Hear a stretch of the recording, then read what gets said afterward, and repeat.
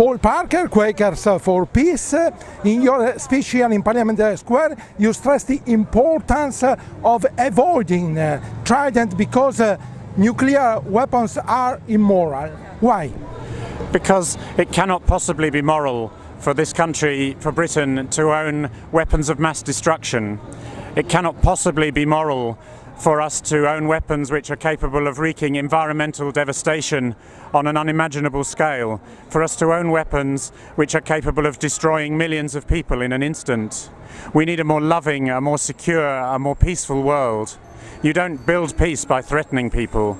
You build peace by working with them, by listening with them, by talking, by cooperating, by finding ways of working together internationally. And about the struggle against terrorism? There's absolutely no reason to believe that Trident would help us in the struggle against terrorism.